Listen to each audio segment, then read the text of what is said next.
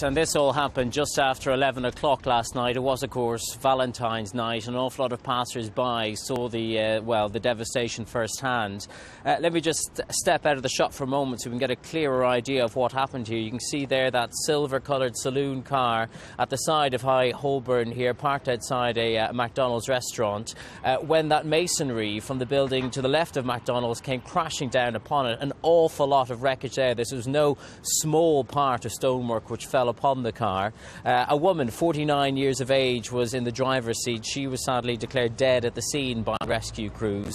There were another two passengers in the rear of the car, a 25-year-old man and a 24-year-old woman.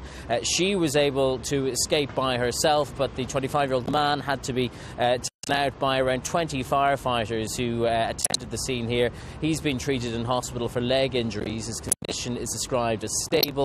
Another passerby was also injured in the incident. You can see just the scale of the damage that's been done to the car and all that stonework which is on the ground now around it. The scene here is still preserved for a health and safety investigation to see if any more light can be shed on exactly how this came to happen.